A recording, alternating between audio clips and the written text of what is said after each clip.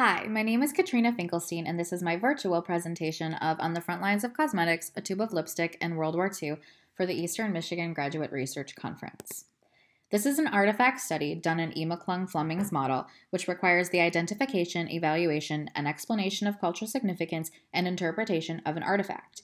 The artifact chosen for this study, and pictured here, was a tube of lipstick that is currently in the collections of the Holocaust Memorial Center Zuckelman Family Campus. It was acquired in August of 2018 by librarian and archivist Fego Weiss, and it was used as a facsimile in an exhibit. Now, I'm going to be rather brief in the identification and evaluation sections because the cultural significance is, well, significant. So with the identification, we begin with the function. It's very clearly a tube for cosmetics, and in its design, it's very simple, as you can see with its image on the left, in comparison to the much more ornate designs on the right. The material is a metal, some sort of coated metal, because I could tell from the scratches on it that it was not a gold or brass color all the way through. Its construction has a lever to lift the lipstick, which indicates that it's older because it does not have a swivel twist tube that came later. And then its history, which was difficult to know because there was a limited provenance for the item as it was bought off of eBay. Which then brings us to its evaluation, comparing it to other items of its era. Like I said, it was difficult to find a match for this tube. It had no label or maker markings, just some residue on the bottom where I think a label may have been affixed. That being said, there were many ads that had similar cases, like the Tangy one here, that I saw in issues of Harper's Bazaar and Vogue at the Benson Ford Research Center. And Fego Weiss did attempt to have an evaluation of the tube's authenticity via email with Sandy Schreier, a fashion historian, and she confirmed that it was of the wartime era that it was supposed to represent when it was being used at the Holocaust Memorial Center. Based on that, I determined that it was appropriate to use the wartime era to discern its cultural significance. So when looking at the wartime era, what do all of these women have in common? A woman whose appearance is of the utmost importance, regardless of what job she's doing. I didn't include pictures of housewives or socialites from the era, but it's worth noting that they were the same. Perfect hair, perfect makeup, perfect lipstick. So with the cultural significance, the first thing it's worth pointing out is the continued production during World War II. Now, Great Britain cut cosmetic production by 75%, but in America, cosmetics were considered essential for a woman's well-being, so they were not included on the list of rationed items, despite the fact that many of their ingredients were needed for production of other wartime necessities. In an advertisement from a 1942 issue of Harper's Bazaar, the logos of over 50 cosmetic companies came together with the following statement. In the eventful history of American fashion, our great designers and manufacturers, whose labels are gathered here, have met many challenges, but none more exacting than they are meeting today. For in spite of every problem in production that may arise, it is their job to keep America looking alert and lovely. Just how important this job is, we all know. A woman's appearance is her declaration of her faith in life, and her man in victory. A pretty dress is her armor, a charming hat is her symbol. She brandishes her beauty like a sword. The sight of her, millions of her, all over America, well-dressed, well-shod, confident, and gay, is as indispensable to victory as ships and guns and tanks and planes. The labels you see here are pledged to the cause of keeping American women beautiful and men's courage high because of them. Now that quote brings us to the next 2 points, keeping morale high on the home front and keeping morale high for the men fighting the war. The weaponization of red lipstick made it an icon during World War II, with almost any poster that had a woman on it had her donning a red lip, regardless of if she was going to work in a factory or was enlisted in the military. In the same year as that quote from Harper's Bazaar, Good Housekeeping asked, "How do you look when he comes home?" Women were expected to maintain a well-groomed appearance because to do anything but would have been detrimental to the war effort. If a woman stopped caring about her appearance, it would have meant that the war effort was suffering. So a woman's time spent making herself beautiful wasn't a waste, but rather her way of saying the United States wouldn't be beaten. And in some ways, maintaining some sort of beauty routine allowed her to still feel feminine while taking on more masculine jobs. So women could do the work asked of them while assuring their men and the nation that the traditional expectations of women hadn't been forgotten. Lipstick also began to take on a patriotic tone in its name rather than one of sex. Elizabeth Arden developed the shade Victory Red.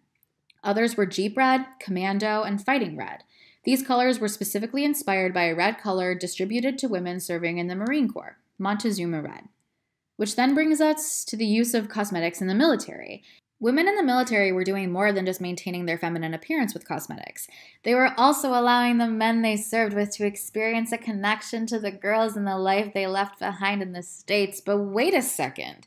They were maintaining that connection to the home front for themselves, too.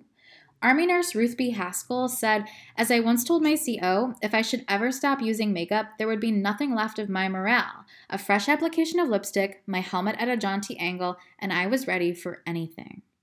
Females enlisted in the Marine Corps were issued a specific lipstick for them, matching the red trim on their uniform, Montezuma Red, and it came with a matching cream blush and nail polish. In response to the popularity of this red, Elizabeth Arden developed another shade, Victory Red, intended to be a staple during wartime for women, and according to Arden, a tribute to some of the bravest men and women in the world. This bold red lip also allowed women to embrace their individuality and sexuality, just as the suffragettes before them had used cosmetics to do the same. The bold red lip was so clearly artificial that it was considered expressive of a woman's control of her appearance and of herself upon wearing it. While wartime valor was one influence in the industry, this romance and sexuality was not something overlooked. In some ads, women were encouraged, while wearing bold red lipstick, to flirt with officers, because after all, who would flirt with a private when they could have a captain? Embracing this sexuality was seen as a virtue and a vice, something prevalent in American society before and after World War II. The image of a woman as a wholesome and angelic being was juxtaposed with the sexy pinup, as if the average woman had to be both. And efforts by designers to ensure that a woman's uniform in the service was professional and feminine while displaying well-done hair and makeup was not entirely successful, because rumors still circulated that referred to all females in the military as being promiscuous. So women were fighting this battle between embracing their new power and agency while also fighting the stigma of women who had flaunted that type of independence before them. Meanwhile, on the other side of the world, there were women who were ripped from humanity itself that found lipstick as a way to reclaim their lives and themselves. One particular case of this was at the liberation of the Bergen-Belsen concentration camp, and this is why the Holocaust Memorial Center has a tube of lipstick in its collection. When the Royal Army Medical Corps received an order of supplies, it included a case of lipstick, and that was confusing at first, but it was later hailed as a stroke of genius, because it turned out that lipstick could boost morale, in some cases making the difference of life and death for these women being liberated. They were no longer just women with a tattooed number on their arm. This lipstick was giving them back their femininity, their individuality, and eventually their humanity. So lastly, we have the interpretation. So what does this object mean today? From a modern perspective, the object itself is disposable and replaceable. And it's worth noting, looking at the ads, that there were very few shades of red, and all of the ads only featured white women. Today, such a limited and specifically targeted selection would be the kiss of death for any company, not even just cosmetics. Companies today have to market to women of every skin tone with every interest. And cosmetics have gone beyond just enhancing a woman's natural beauty. Today, cosmetics are literally every color of the rainbow and marketed towards trends instead of just gender. That's not to say that the traditional tones of the 1940s are gone or that their influence isn't there. One brand in particular, Besame Cosmetics, has embraced making colors from every era. They developed a reproduction of that 1941 Montezuma Red that they call Victory Red.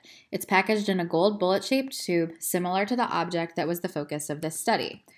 Which then brings us to its message. A woman's time spent making herself beautiful is her way of saying the United States wouldn't be beaten? That kind of marketing campaign would be laughable by today's standards. While modern audiences might scoff at that, though, they might actually be more relevant than we think. While beauty preferences have changed, the idea that a woman's appearance is tied to her emotional or mental state is still at play in contemporary culture. Maybe not a reflection of wartime morale, but women are faced with the challenge of ensuring they look put together in order to give the right impression. Lipstick has had a resurgence too, with companies creating lines that allow women or men to paint their lips in almost any color if they wish. But to some, it's still an outdated or matronly thing relegated to their grandmothers who won't leave the house without it. Cosmetics continue to be a symbol of individuality and sexuality, still resulting in judgment, not much unlike the early and mid-20th century. Cosmetics provide a glimpse into the daily life of women, whether it's back then or now. And cosmetics are a very personal statement of style, but they're also evidence of societal expectation. So cosmetics, or specifically lipstick in this study, tell a much larger story than just the brand that they come from.